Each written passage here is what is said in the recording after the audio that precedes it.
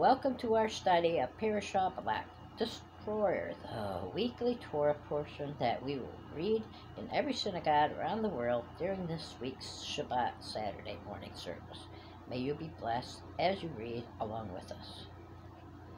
And Balak destroyed the son of Zippor, saw on that Israel had done to the Ammonites. Numbers 22:2. Last week's Parashah Torah portion ended with Israel seeking to pass through the land of Ammonites on their way to the Promised Land. The Ammonites responded with war, but with God's help, Israel defeated them. In this week's Parashah, we see the overpowering strength of God's blessing on Israel. When Balak, the king of Moab, sent a sorcerer named Balaam to curse Israel, he found that he could not do so. Although Balaam was commissioned to pronounce a curse over Israel, he found that he could only issue a blessing instead of saying, "How shall I curse whom God has not cursed?" Numbers 23:8. Many might come against the nation of Israel, but no one can curse those whom Adonai himself has blessed. The Moabites, King Balak, whose name means waste, to lay waste, wanted to lay waste the nation of Israel. To his dismay, he found that he was unable to do so because of God's blessing upon her. Why did King Balak feel so threatened by Israel that he felt the need to have her cursed? It is because Balak, along with his elders, had heard to the Israelites stunning victories over the mighty enemy of Sihon and Og. Therefore, deciding that it would be too risky to fight Israel directly, they hired a spiritual mercenary, Balaam, who has a heathen sorcerer, to put a hex on their enemies. Although we may consider this an innocent superstition, many practice such magic even today. For instance, in the United States, there exists from Louisiana voodoo, also known as New Orleans voodoo. It is rooted in West Africa, Dominican voodoo, which comes to the American South north of slave trade. The Bible strictly forbids the people of God to practice such sorcery. Neither are we to seek guidance from astrologers, sorcerers, psychics, or those who consult with the dead. When you come into the land which the Lord your God is giving you, you shall not learn to follow the abomination of those nations. There shall not be found among you anyone who makes his son or his daughter pass through the fire, one who practices witchcraft, or a smoothsayer, or one who interprets omens, or a sorcerer, or one who conjures spells, or a medium, or a spiritualist, or one who calls up the dead. For all who do these things are an abomination to the Lord, and because of these abominations, the Lord your God drives them out from before you. You shall be blameless before the Lord your God. For these nations which you will dispose listens to the smoothsayers and the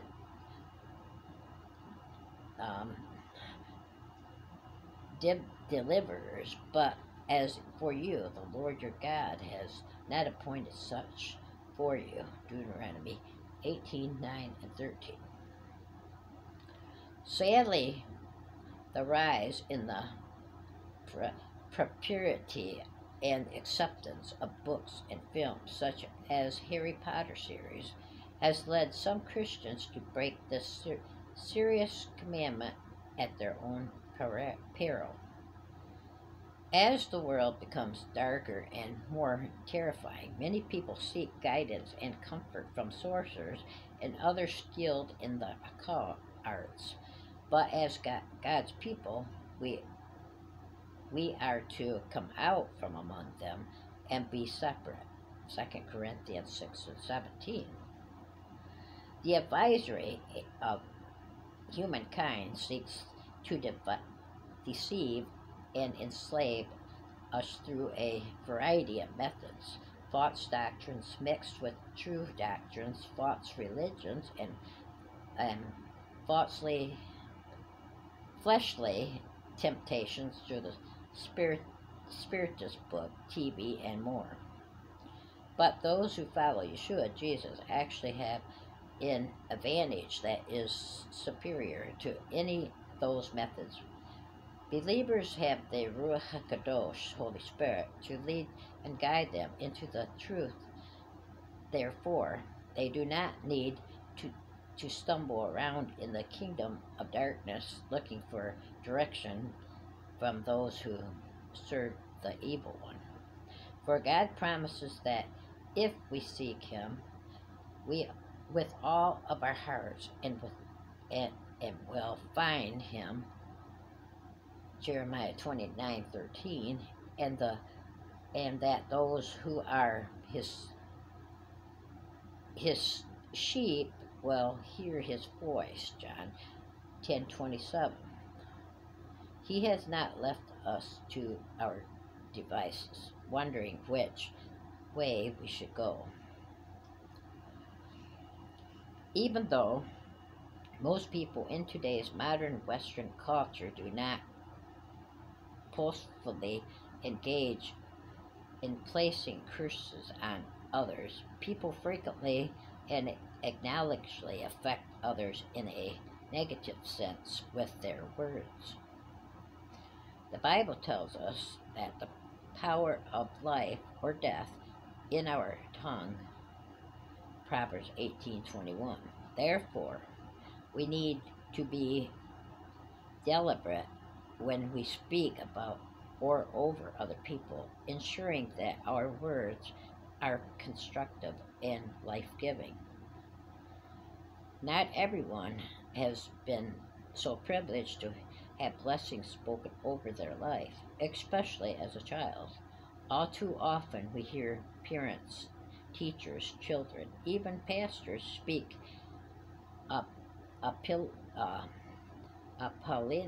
politically ungodly words over others. These negative words can pierce the hearts and souls. False labels are taken to the heart and believed to be true, such as loser, stupid, lazy, hopelessness, ugly, bad, worthless,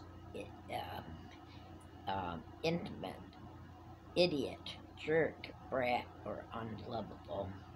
What is the answer to the very real problem? We escape the multitude of words, curses spoken over us. The answer is found in Yeshua HaMashiach, Jesus the Messiah. Not only do we find unconditional love and acceptance with Yeshua, but also the blood of the Messiah has the power to break every curse that has ever been spoken over us, whether intentionally or out of ignorance. Yeshua became a curse for us so that we could be redeemed and set free from every curse. Messiah redeemed us from the curse of the law, becoming the curse for us. For it is written, "Cursed is everyone whom is hung on a pole." Galatians 3:13. Blessing and cursing the Jewish people. By taking upon himself the task of cursing the Jews, Balaam entered into the Jewish history books as Balaam Harasha. Balaam, or Balaam, the wicked. Although he called himself a prophet of God, he was motivated more by earning a profit with his gift, with identifying, warning, teaching, and blessing others with it. In Judaism, some consider his name to mean without a nation or people, Alim, suggesting that by going to curse Israel, he became excluded to cut off from a place in the world to come. Olim Hobah. The reality that Balak and Balaam ignored is that God has promised to bless those who bless the descendants of Abraham, Isaac, and Jacob, and to curse those who curse us. Genesis 12:3. However, many people or nations are cutting themselves off from a blessing and place in heaven by attempting to curse the Jews. Although Balaam passed legacy powers, they were tiny compared to God's power. There times Balaam tried to curse Israel, and 3 times he involuntarily blessed them instead. Over the centuries, many people and nations have tried to destroy Israel, like Balak, but none have succeeded in wiping Israel off the map as they have desired. Hamas and other Islamic terror groups have written into their chapters the goal of exiling Israel and driving her people into the sea. This desire to wipe out the Jewish people has been shared by Nazi Germany, the Spanish Empire, Byzantine Empire, Australian Empire, Philistine, Innocent, Persia, and see Book of Esther, and more. Why has Israel survived against all odds even till today? It is because of God's conventional promise to the seed of, or offspring of Israel. Thus saith the Lord, who gives the sun for the light day, and the ordinance of the moon and the stars for a light by night.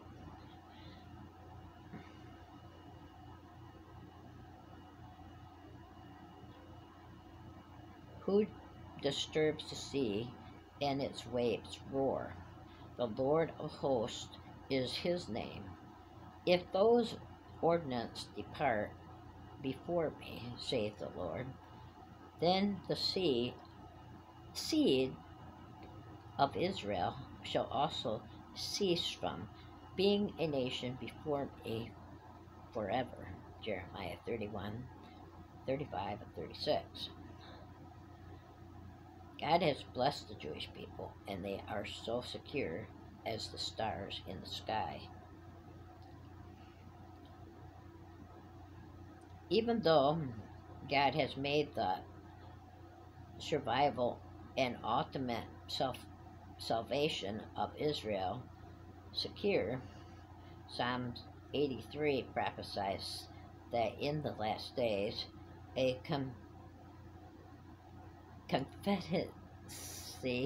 confederacy will be formed before our very eyes that intends to wipe out the name of Israel forever.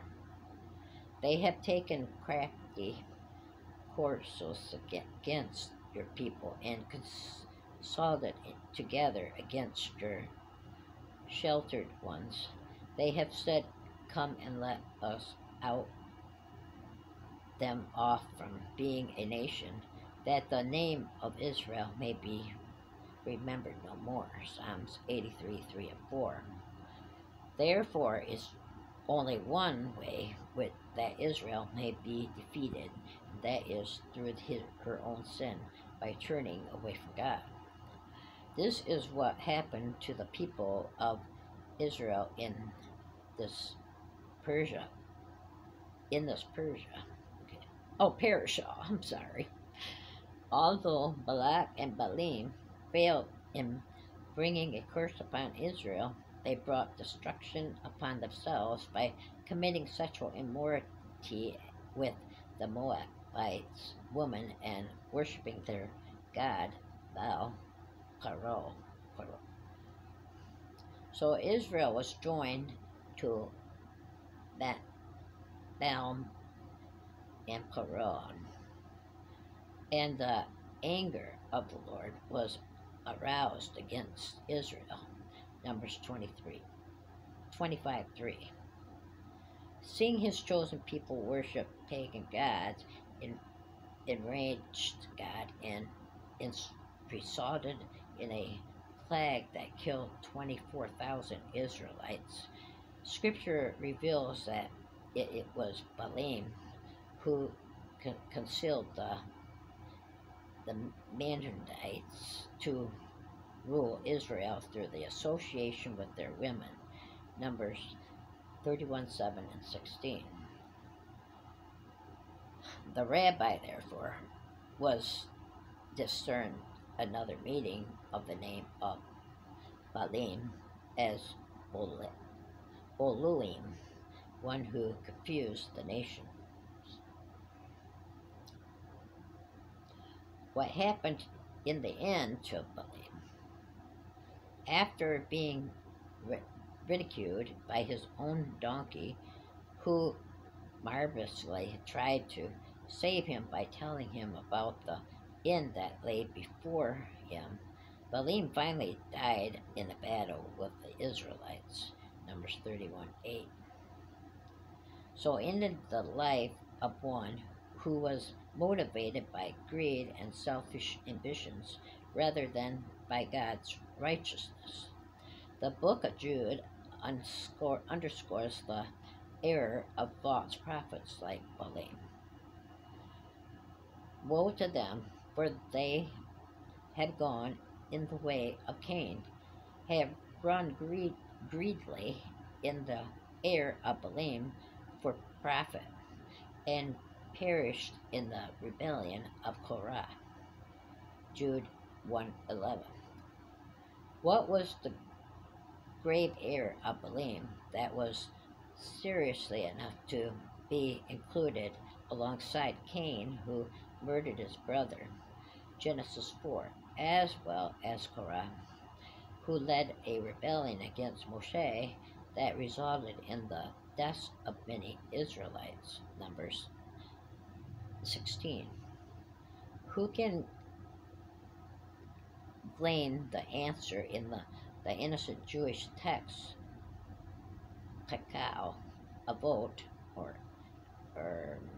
ethics of the fathers, which contrasts Balaam's sins with Abraham's righteousness?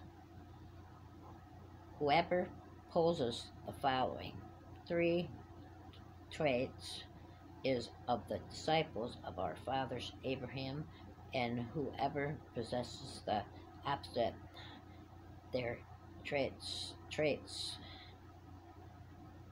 is of the disciples of the wicked Balaam. The disciples of our father Abraham have a good eye, a meek spirit, and a humble soul. The disciples of the wicked Balaam have an evil, greed, envy, a haughty spirit, and a gross soul.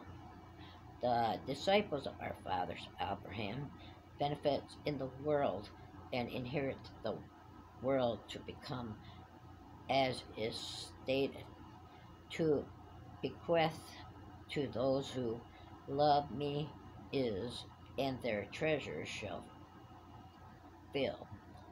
I shall fill. Proverbs 8:21. The disciples of the wicked Balaam inherit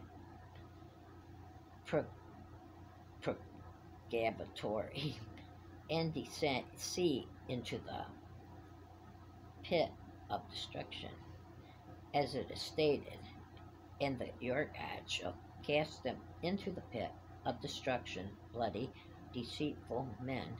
They shall not obtain half their days, and I shall trust in you. Psalms 54:23.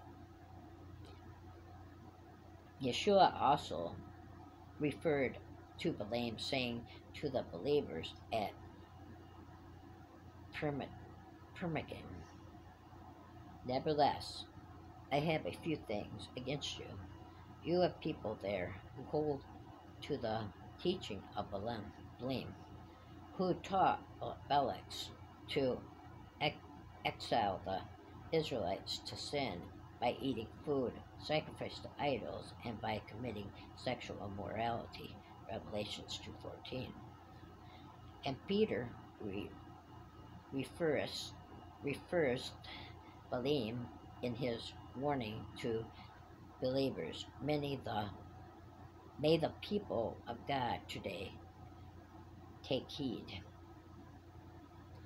They have left the straight way and wandered off to follow the way of Balaam, son of Beor, who loved the wages of wickedness. But he was rebuked for a wrongdoing by a donkey, a beast without speech, who spoke with the man's voice and retained the prophet's madness. These men are springs without water and mists driven by a storm, blackest, darkest, and reserved for them, for their mouth empty boastful words and be appealing to the lustful desire of sinful human nature. They entice people who can just escaping from those who live in error. 2 Peter 2:15 and 18. Why are there so many warnings about Balaam, and how are they relevant today? Balaam, even after failing to curse Israel directly, continued to associate and cooperate with those who saw Israel's destruction. Some within the Christian church not only associate with, but also financially support people, charities, and causes with an anti-Israel and anti-Semitic agenda. For example, of Balak and Balaam, we can see that being drawn into despairing Israel and is a dangerous path, and talking donkeys appear to be in short supply these days. Wild olives. May God's people dissociate from those who curse Israel and teach in Semitic lies. May the followers of Yeshua, both Jews and Gentiles, choose to stand with Israel to the very end and continue in holiness. Let us bless Israel and pray that God will save her from all those enemies who try to curse her. Let us also pray that the Jewish people will seek after God with all of their hearts and will walk in righteousness before Him. It is then they will find Him. Many falsely said that God is finished with His chosen people. However, Bible prophecy clearly states that this will never be so. In fact, in these last days, God is moving among His people to physically and spiritually restore them. You can be part of this end time move of God. Oh, excuse that statement there. Okay. And hear the word of the Lord, you nations. Proclaim in distant coastlands. He who scattered Israel will gather them and will watch over his flock like a shepherd. Jeremiah 31:10. Shabbat Shalom.